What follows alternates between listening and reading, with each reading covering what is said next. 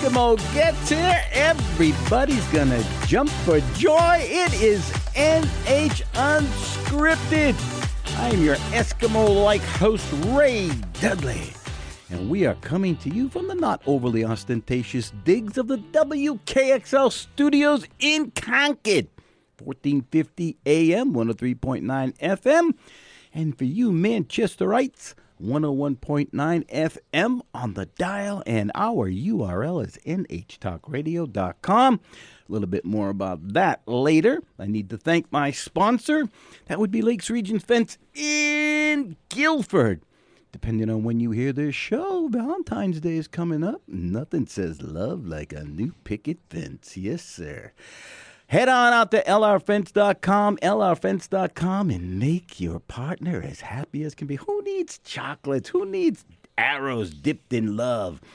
Head out there. You'll see a lot of beautiful work done by Lakes Region Fence. They actually really do, honestly, do some of the finest work I've ever seen in fences. I mean, you know, if you're into fences, we are. Who isn't? Head on out to lrfence.com. Matt, we thank you and your crew for sponsoring NH Unscripted. And now in the house with me for a repeat visit is an A-lister, our A-lister, Jim Rosenberg from Shaheen and Gordon. Good morning. Good morning. It's good to see you again. Thank you for having me back. Do you think, I called you an A-lister, and so for our A-listers, we always have something that we This we is broke unbelievable. The budget. Gifts again. What? Are you kidding And when me? I walked in, I told you, because last time I was here, I'm sure you can't forget that you were kind enough to give me a Moxie. It's like being at the movies. And delighted to see that I actually opened it and consumed it. And look at these fantastic gifts. We've got the oldies but goodies of Charleston True, Raisinets, Milk Duds, and Peanut M&Ms, all color coordinated in yellow boxes. Speaking of Valentine's Day, you feeling the love, amazing, brother? but I do feel the love, but I regret to say I've got nothing to give you in return. Like many a marriage. I promised you I would come back bearing gifts, and I failed you again, but it was because,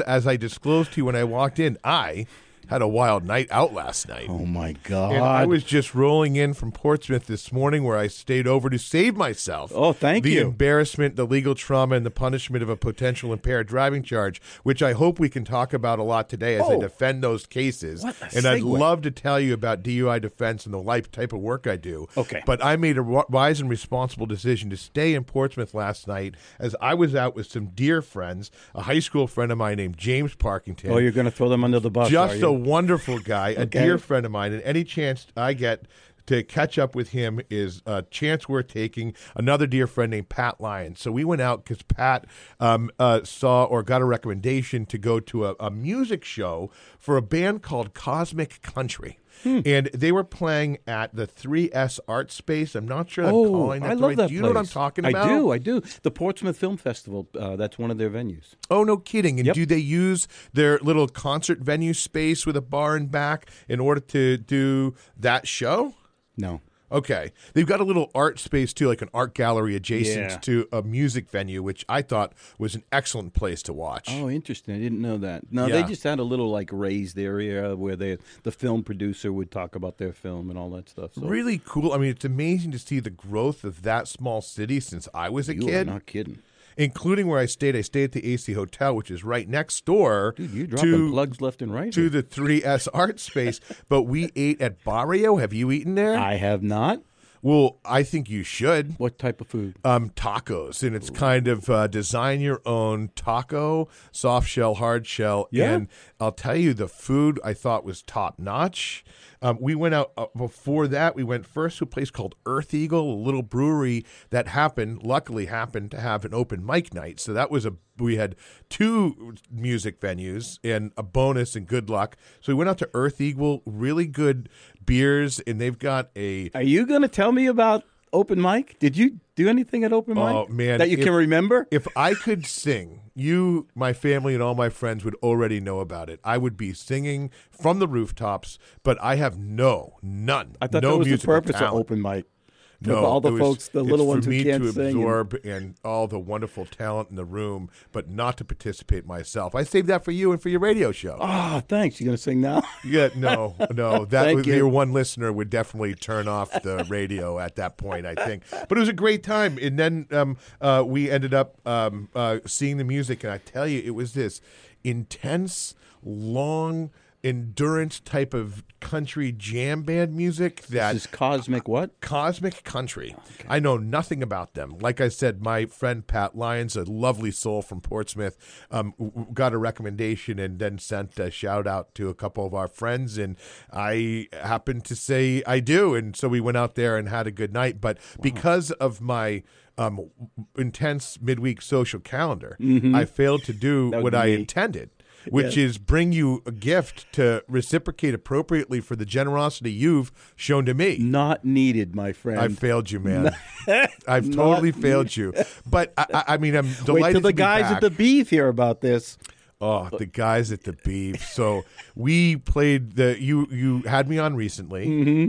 We had a delightful time, as I told you the story of Bob Proventure's tragic homicide, and murder. Peckerville, by the way. And the forgotten neighborhood of Concord, which is Peckerville. Yes. With both true stories. Uh-huh. And I'm so pleased to have had a chance to share them with you. Yep. And so the Monday after I was on, the show aired, I think, that Friday. Is that right? That's right. And the Monday after I was on, I played my usual simulator golf league night up with the great group at Beaver Meadow. Yep. And my amazing team, Kirk, Cormac, and Shane, we go out to slay it in the simulator golf league every Monday night. And your dear son, Caleb, was kind to turn it up and put it on the speaker for us. So as all were golfing in the simulator league, they listened to you and me talk about that homicide case. They might have been the only people to listen, There's but at least nothing someone like did a listen. chilling evening at the Beef with that playing in the background. Man, they do a good job up there. And Caleb's food, did you know it was on the special menu this past Monday? I did not.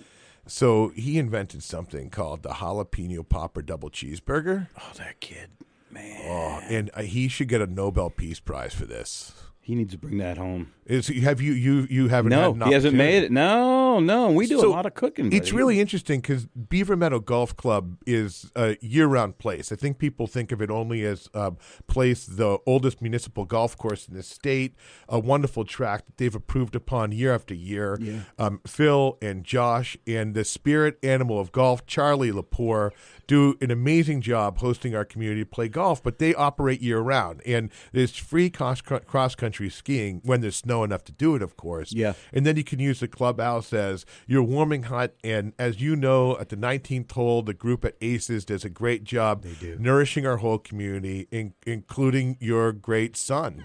and he, I think, uses this time I already of year. gave you candy. You don't have to keep pushing. Well, it's your family clearly is into the culinary arts. We right? are indeed. I think he uses the Winter Simulator League. They have a simulator league where we've got pretty high-tech simulators up there. Yeah, they're really nice. And it's a great way for us northern golfers. I'm a terrible, terrible golfer, as anyone up there will tell you, but a great way for the northern golfers to keep their swings loose and have a laugh doing it, playing in the simulator league up there. And I think Caleb uses the off-season to get creative in the kitchen. Wouldn't surprise me because business is, for him, slower. And so he does have the time to experiment. That's my sense, is that he's experimenting. He's smart.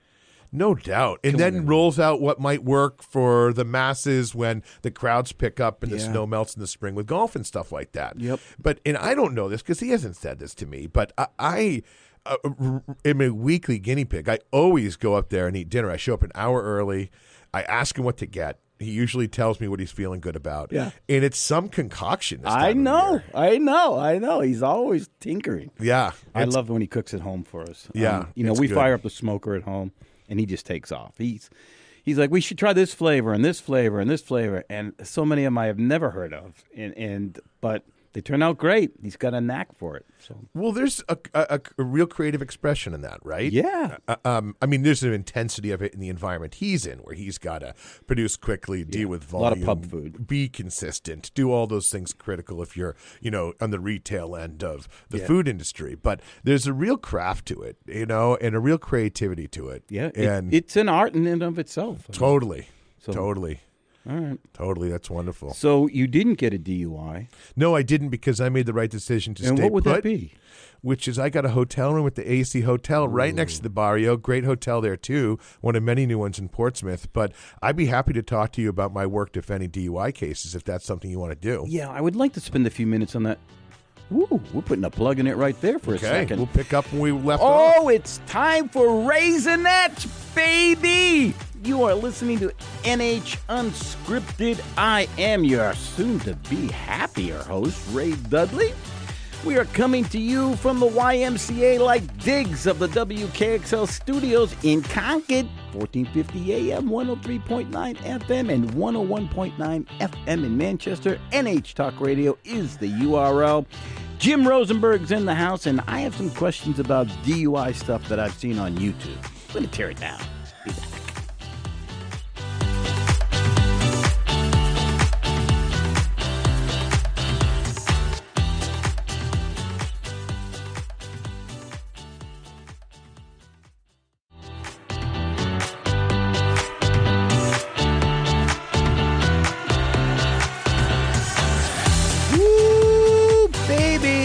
Sugar Naps coming up in a little while. I may be right, I may be wrong, but I'm perfectly willing to swear this is NH Unscripted. I am your sugar overdosing host, Ray Dudley. We are coming to you from the water country like digs of the WKXL studios, deep, deep, deep in the heart of Concord. 1450 AM, 103.9 FM, 101.9 FM in Manchester. NHTalkRadio.com is the URL. I'll explain a little bit more about what's out there in a minute. Jim Rosenberg from Shaheen and Gordon happens to be in the house, and I have some questions for him about DUI stuff. Don't ask me why. It just happens to be on my mind. Anyway, Jim, I have seen things on YouTube like, you know, if you get stopped for a DUI, you have a little card that's on you, you roll down your window a quarter of an inch, you slide it out, and it says something like, I don't have to talk to you, my mother doesn't have to talk to you, my dog doesn't have to talk to you, I have a lawyer that could come by, something like that. What is true? What can you not get away with? Well, you can do that. But I've heard this trick, too, where people say, just roll down the window, enough to put your license through and don't interact in any meaningful way with the officer. I think that's a terrible approach. I think that police officers are people, too. And if you are dealing with anyone in your profession and in your personal life and wherever it might be, you'd wish to be treated with the same respect that you would naturally and normally give to anyone.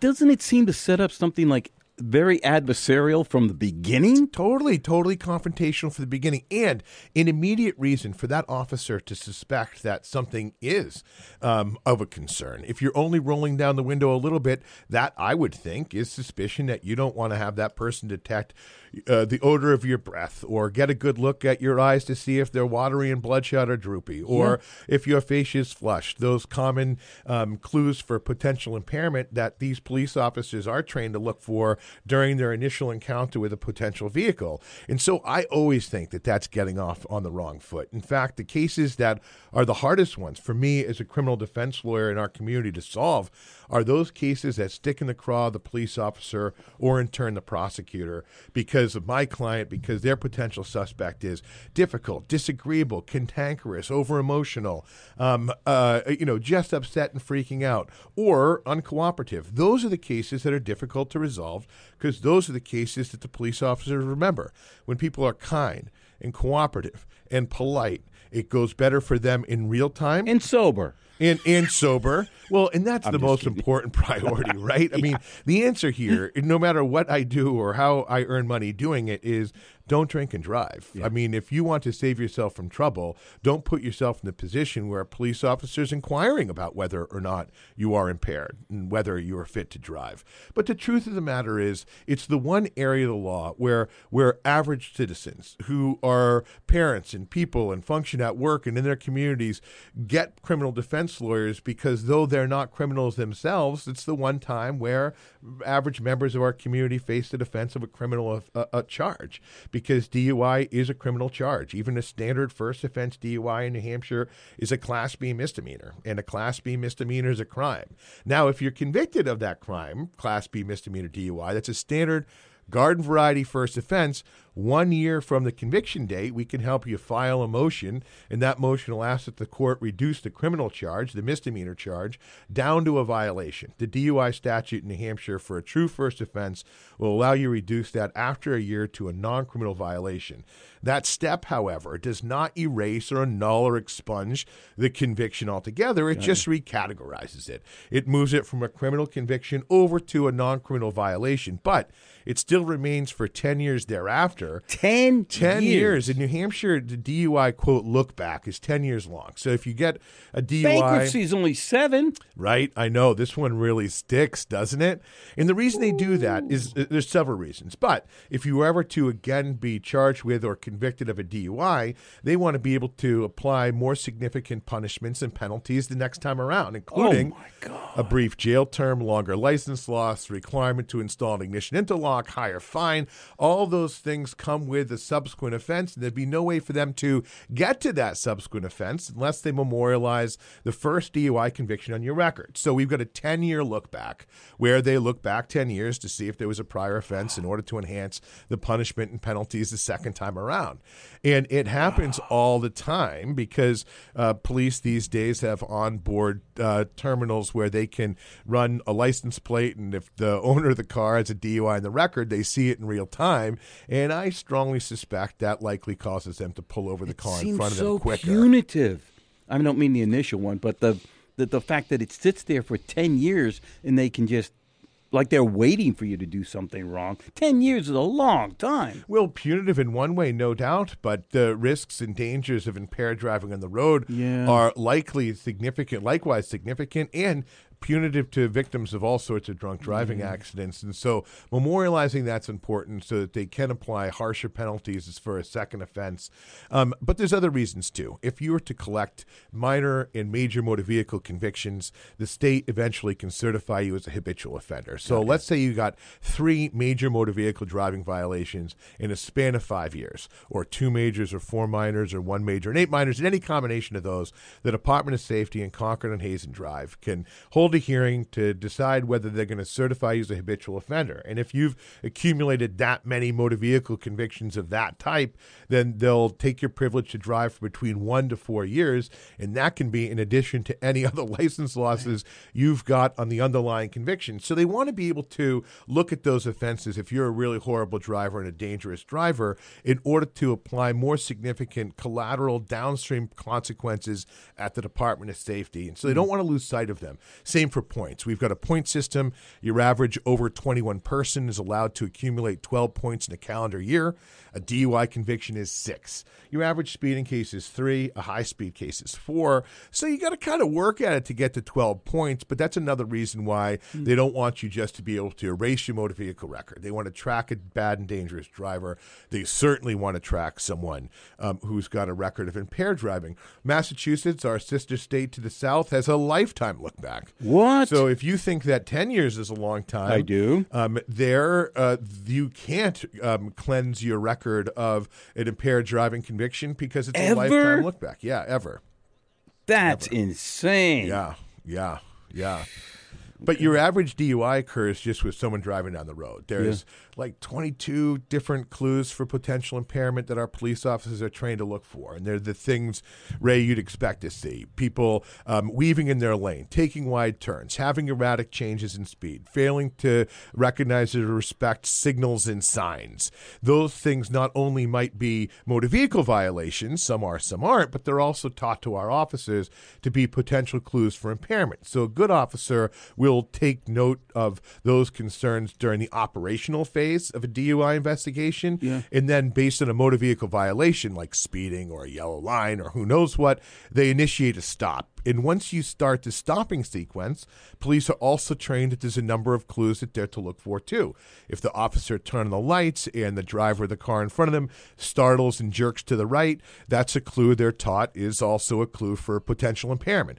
If the driver takes too long to stop or doesn't stop at all or abruptly stops and hits a curb or another object, all those things are clues trained to our officers to be potentially consistent with impairment. So as I'm looking at police reports, I'm also looking to see if officers noted those clues.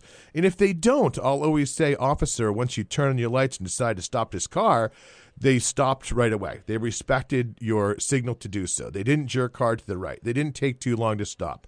They stopped comfortably without running into anything. And in that way, all the clues, officer, for impairment you're trained to look for weren't actually present when Johnny was pulled over, right?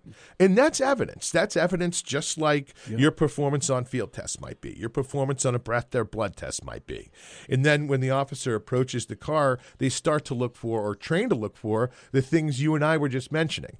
Glassy, bloodshot eyes, slow, slurred, and deliberate speech, a distinct odor of alcohol. None of those things in and of themselves are proof positive impairment, but they're all clues police are trained to look for and ones they know too. And again, as a defense lawyer, when they're not there, I'll point them out. You had a conversation about where he was coming and going. He was able to describe to you with a pretty sharp tongue that he was coming from Londonderry to go home, and it was after work, and you didn't note in that conversation or in your report that his speech was slow or slurred or deliberate, right? And that's something, officer, you're trained to look for, but something also not present during your interaction with this particular client. And then they always ask for license and registration, right? Right. We've all had that experience where an officer pulls you over and your heart starts pounding a little bit, and they ask for your license and registration, and obviously we'll pick that up too when we're back. This is incredible. I'm like living in a time warp. Hey, get that? Evil Dead guy, time warp? Anyway, that was Rocky Horror. Okay, so I have a question for you that's going to be coming up. What is the connection between DUIs and aliens? Answer, Jim Rosenberg. We're coming back. You're listening to NH Unscripted. I am your happy to be out of bed host, Ray Dudley. We are coming to you from the Taj Mahal-like digs of the WKXL studios, and we're going to be right back. 1450 AM, 103.9 FM, 101.9 FM in Manchester. NHTalkRadio.com is the URL. We'll be back.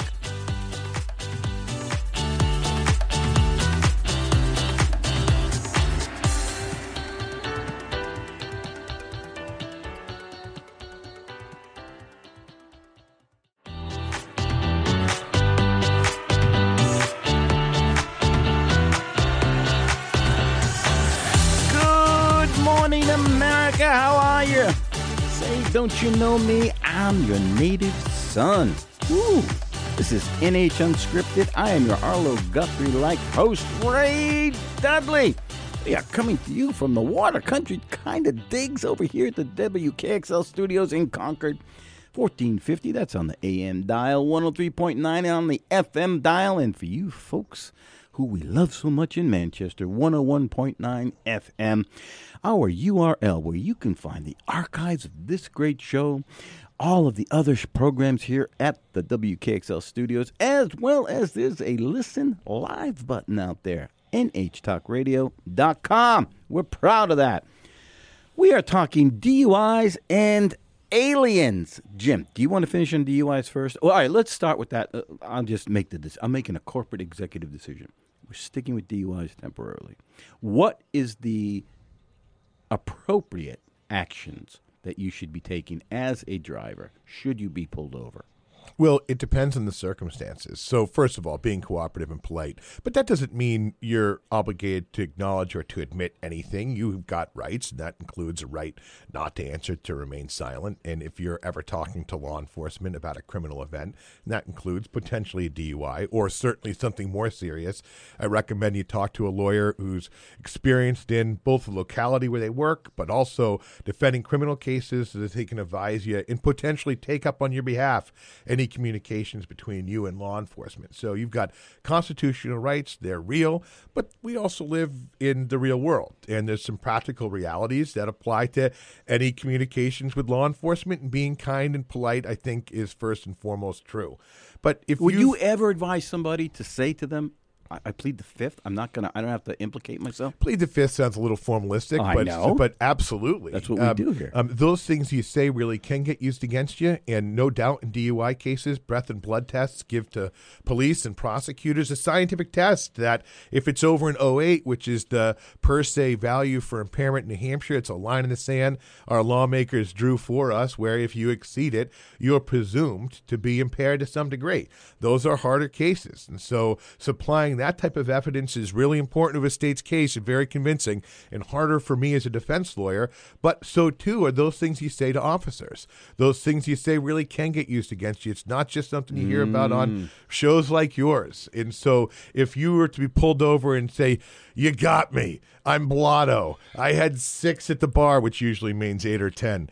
That type of evidence is no doubt as convincing, in my view, as a test, because those things you say, especially under our rules of evidence, are considered to be reliable. Why would you make a statement against your own interest unless it's a more truthful statement? And so there's a power or a priority placed on those things that the accused, that a defendant says. Those things are admissible in court. Normally in court, those things you say outside of the courtroom aren't automatically admissible. They're considered hearsay. Statements made outside of court that are intended in court to prove the truth of what you said in the statement. That's hearsay. In the general rule, that's not allowed. But there's an enormous exception, and one exception is for those things the bad guy might say, the defendant, the accused party, the party opponent. Those things uttered by that person are considered reliable, and therefore the rules of evidence allow them to be admitted. In criminal cases, there's no more powerful piece of evidence than someone saying they did it, even in, I think, eyewitness testimony. So those things you say can be used. So you should take care to exercise rights not to speak when asked, but also in considering what to do. My favorite cases are ones where someone does well on field tests. There's 3 standard field tests. This funny eye test, which is called the horizontal gaze nystagmus test, and that's where they hold a pen or their finger 12 to 15 inches from the bridge of your nose. They do slow sweeps back or forth, looking for 3 clues in each eye, 6 clues in all. And really what they're trying to evaluate is as you follow the pen or their finger, they watch your eye.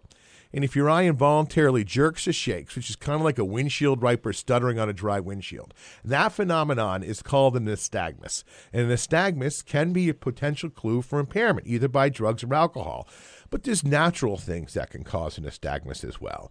Someone with a brain tumor, tragically, or history of concussions, or common eye conditions. For instance, an astigmatism is said to cause a natural nystagmus. So there are things quite apart from impairment from drugs or alcohol that can cause that particular condition. So what New Hampshire courts have said is they'll allow police officers and prosecutors to admit that evidence from that funny eye test, the HGN test, but they won't allow the state to rely only on that test to prove someone guilty beyond a reasonable doubt. Okay. Law enforcement has to include or blend that evidence along with other evidence, those things you say, your performance in the other tests, in order to support a guilty verdict in court. And the other tests are a 9-step walk and turn test, where they're looking for 8 clues, and they're funny. It's like they have you stand there in a heel-to-toe instructional position with your arms at your side.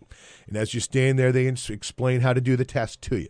And they say, don't start until I tell you to start. Well, if you step out of that instructional position to get comfortable, kind of standing at ease, if you will, that's considered the first of 8 clues. If you start the test too soon, yes, if you start the test too soon before they tell you to start, that's a clue. And that's a little bit of a game. So I've seen officers who give the instructions really fast about how to do the 9-step walk and turn, and during the instructions, they'll say, don't start until I tell you to start, and then they'll suddenly stop. And in that pregnant pause, of course, the person starts the test. Entrapment. I'm calling entrapment right there. And I think you're right, Ray. You should be a lawyer. Yes, you should be. You've got natural instincts, sharp ones, too. Man, we got to get out of this basement studio and get you in a courtroom. Yeah, or to Portsmouth in a bar. Exactly. I suspect you would flourish in either environment. Good point. Very good point. I think I have. So in any event, they'll kind of game you into that first clue. Don't don't start till I tell you to start, but then they pause and don't tell you to start, and the person naturally goes, and there's a clue. And then whether it's you count correctly 9 steps out or 9 steps back without using your arms for balance more than 6 inches from your side, without stopping in the middle of the test, having a gap between more than a half an inch between your heel to your toe, screwing up this funny shuffle turn Wait, did they you tell say you to do. half an inch? Yes.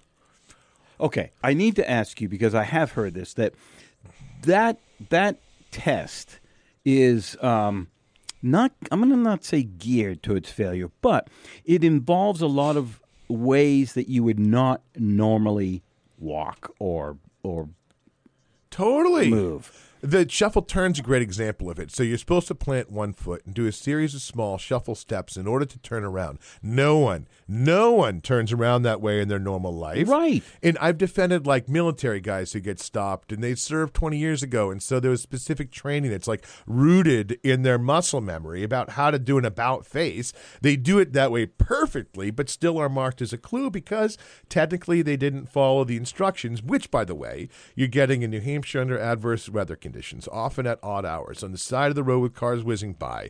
Stressful circumstances for people who aren't criminals. I'm stressed right now. Yeah, me too, man. We got to eat some of this candy. It'll take the edge off. I'm telling you, you're an A-lister here. Yeah, I don't know about that. I'm just fortunate to be here with the real A-listers here. So what would you suggest? What is, okay, you get stopped, you get pulled over, you do pull over. What happens at that point? Well, if you're able to, What if you're should physically fit to do those tests, I like it when people do them because it gives me a lot of questions to ask. And I describe the type I would. Like on the 9-step walk and turn, the classic clue for impairment is whether you counted correctly, 9 out, 9 back. And if there was no complaint from the officer in the report about that, I'll say, officer, a classic clue for impairment is whether or not the person counted correctly, 9 out, 9 back, right? Well, in this particular case, you didn't complain at all about Susie missing the count, and that means that she counted correctly, 9 out, she counted correctly 9 back. That's 18 steps in all, and she counted all 18 of those steps perfectly, didn't she, officer? And in that way, that classic clue for impairment you're trained to look for, officer, just wasn't present here when Susie did the test. And so by doing the test, if you're fit enough to do them, it gives me an awful lot to ask about. Now, those tests, though, discriminate. They discriminate based on age and weight and injury and calamity. You could have an 18-year-old kid, totally blotto, but really fit, who could stand on one foot all night long.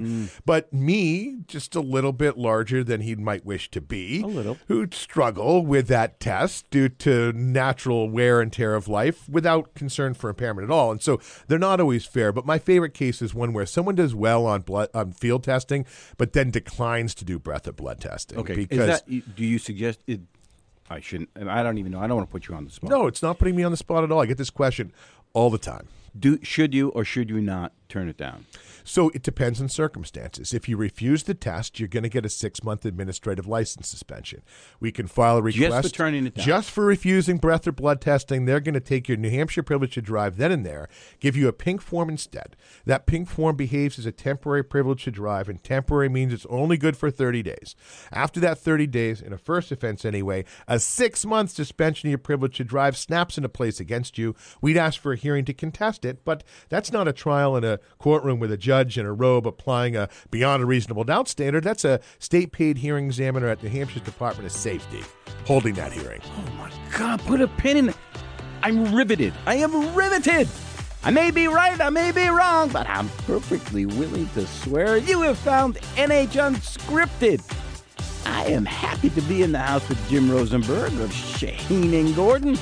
1450 AM, 103.9 FM, and 101.9 FM in Manchester. NH Talk Radio is the URL. We got some milk duds to down over here. We will be back about aliens.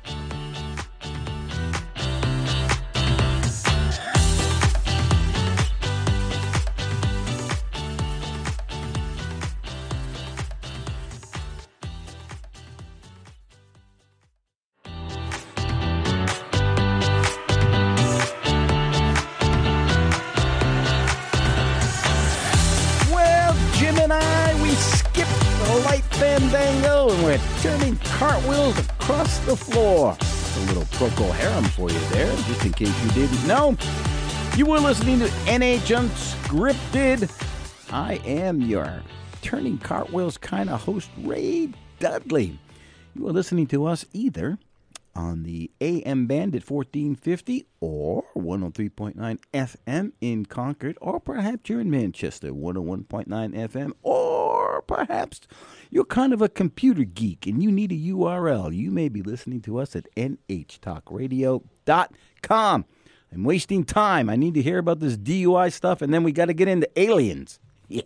We can do both. We can do both. That's why I'm here. Take it away. Totally. So we were asking about whether you should or shouldn't decline the invitation to do breath of blood testing. Yes. And I explained before the break that by refusing to do it, they're going to take your license, give you a 6-month administrative suspension and privilege to drive. But the kicker is, if you take the test and blow over an 0.8 or have a breath result exceeding a blood alcohol content of 0.08, they're also going to take your privilege to drive for 6 months. Either which way. So you need to evaluate whether or not you think you're impaired to any degree. And if you've got any worry at all, even a mild one, that you could be over, and no one knows what an 0.8 is. I mean, online you can see your height and your weight and how many drinks you might have over a period of time. They'll give you a guesstimate, but no one really knows that. So if you're concerned, however slight it might be, don't take the test, because a test over an 0.8, A, is going to result in an administrative suspension of your privilege to drive, but B, be really compelling scientific evidence to establish your guilt. In a DUI first offense is not a trial that occurs before a jury of 12 that you have to be unanimous. Rather, in New Hampshire, a first offense is tried in our local district courts in front of a judge alone, who's acting both as a decider of guilt or innocence, as well as the person to sentence the defendant if they're convicted.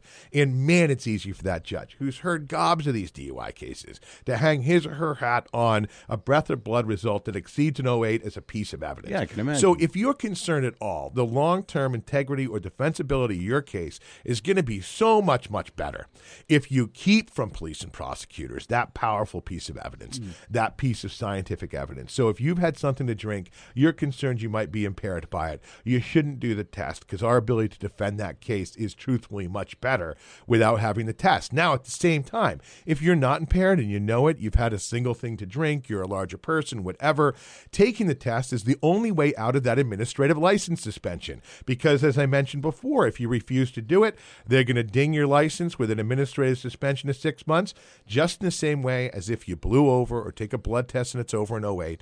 That will likewise result in a 6-month suspension of your privilege to drive. There's so much more I can say about DUI defense. I defend him with a great team in Concord, Lauren Breda and Joe Chininsky and Brian Quirk, and our staff, Heather Colby and Kathy Reenstra, are an amazing team for defending all sorts of crimes in Concord, but also in our Dover office. Tim Harrington and Sarah Landris, a newer lawyer to us, wonderful people, wonderful lawyers to defend these cases, and together as a group, we defend DUI cases as well as a range of criminal offenses in all 10 New Hampshire counties from north to south. We also veer into southern Maine, York and Cumberland County, as well as northern Massachusetts too. So when things come up, we stand ready to help out if that's and to answer some of these questions too. But in addition to defending criminal cases, I can't help as a New Hampshire native also to know that our community, yours and mine, has been a hot spot for alien activity through the ages. You are a genius at segues. Right? It was a quick pivot. I mean, I think the real concern, if you had an alien at the whale who's also impaired, I don't know that I could. Who knows who's got jurisdiction over that one? We hit double. The intergalactic courtroom. I'd love to appear there. But so it seemed like you didn't know this much, but New Hampshire's been a hot spot for alien activity. I did not know that. That shocks me because, really? I mean, Will, you strike me as a real Renaissance man. Oh, thank you. A jack of all trades. Well, thank you. Interested and in a giver everything. of candy. A giver of candy, which I'm so great. This is a bounty, man. I know. It's like being at the movies. Well, so without the popcorn. I don't know. I can't tell you I've got a particular interest. And as we get into the details of these stories, I again am certain your listeners might call in to They're on the edge them. of their seats right now. But there are two of the most credible UFO encounters have occurred in the state of New Hampshire. The Benny and Barney Hill incident, you've heard of that one, I'm sure. No. So Betty and Barney Hill were a couple, I think this was in the 50s, and I could stand corrected on any of these details, so I'm going by memory, who were from Portsmouth and decided in their day to take a holiday to Montreal, if I recall, and they were driving back through and just south of Franconia Notch, where they each separately reported that they lost time to an alien encounter. And what was viewed at the time as credible about their ordeal was that they were separately hypnotized and told separately, under hypnosis, identical or nearly identical corroborating accounts of their ordeal in abduction at the hand of aliens. And it was also viewed as credible because while we talk about this story now to your throngs of adoring listeners, I love you. These guys, Betty and Barney Hill, never sought to profit in their lives over this story, as so many would these days. And so How they well kept do you it to know this themselves. story? How well? Reasonably All right, well. let me ask you a question. A, did they own it still? There was no allegations they were impaired at the time of their abduction. Okay. And how did they, this block of time that was presumed gone, what did they just wake up in a field? Like they just black out and then? I think they woke up on the roadside, yeah. What? I think. And, I mean, the other thing that makes this credible is people beyond you and me, the powers that be, have identified this as credible. The state of New Hampshire issued one of those green roadside historic markers near exit 33 on 93, I believe, to memorialize their account. They don't hand those out like candy, Ray. What? You hand out candy. But the good people who decide who's deserving of a historic marker in this great state, they just don't hand confidence those out. in our government. How But is this? In separate from Betty and Barney Hill, Yeah. there's the Exeter incident. Okay. And there's, I think, a yearly festival to commemorate the Exeter incident, there would which be. actually didn't happen in Exeter, I don't think. I think it happened in Kensington, where a local farmer in the 50s reported a UFO coming down over his field. Did he have a still? Well, I don't think so, but he called police, Something and that suspicious officer also was sober as a judge, as they say. What? Who responded, and I think it has an eyewitness account, a police officer, and generated a police report. And the legend I've heard, again, I say legend because I'm not certain on all these details, but that they called local police. Local police alerted the Air Force, who at the time had a base at Pease Air Force Base on our coast. They sent a dignitary out in order to try to evaluate what was going on. The airman that showed up allegedly tried to tell the police officer, don't create a police report over this. But the officer did so anyway. It was already done, and that event and the officer's eyewitness observations are memorialized for all time in an actual police report, which is also said to give that event, just like Benny and Barney's separately told identical stories under hypnosis, a lot of traction and credibility. And so those are the stories I'm aware of, but there's been recent stuff in the Concord area. Oh, but okay, hang on. Aside from maybe any probing that may have taken place, which I don't want to hear about, is there any physical evidence? I mean, the police officer shows up, but aside from this witness, is there like a burnt mark on the ground? Is there like... I don't know that.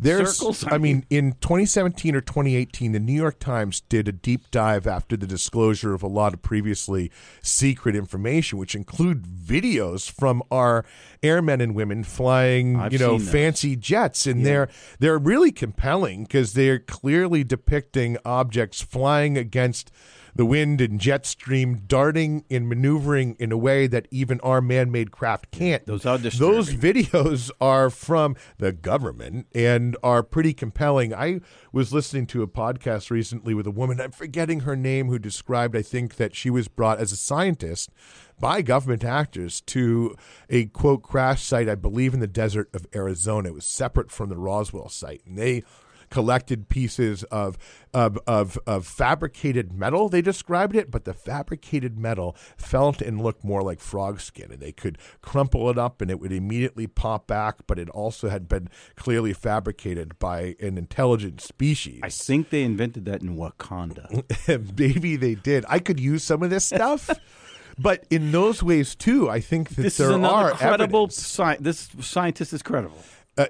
I mean, as far as I'm aware, I think I heard it on like Joe Rogan, so I don't know if you'd consider it credible. But I think that the government is engaged in collecting information about this, and that's not something I'm saying to you. We've heard recent congressional hearings over this topic where current and former government actors testified to this stuff. But there's stuff that's happened in New Hampshire, and I'm not making this up either. If you look in the Concord Patch, there was a recent event over the Smoke Shack barbecue restaurant in Boston, where there was a UFO sighting. At the same time, there was one over the Steeplegate Mall in Concord. What? Yeah. What? Yeah, right here in the Capitol. We've had recent visits, my friend. Wait, okay. He's going to have to come back. Let go my ego. You have been listening to NH Unscripted. Again, you happy listener. I am your not-yet-to-be-probed host, Ray Dudley. We are coming to you from the studios of WKXL in Concord, 1450 AM, 103.9 FM, 101.9 FM in Manchester. NHTalkRadio.com is our URL. Jim Rosenberg has made his second appearance. Thank you, Jim. Thanks so much for having me. You got a quick URL for Shaheen? Yeah, www.shaheengordon1word.com. We got it all in. Find our firm there. We got it all in. See ya. Thank you.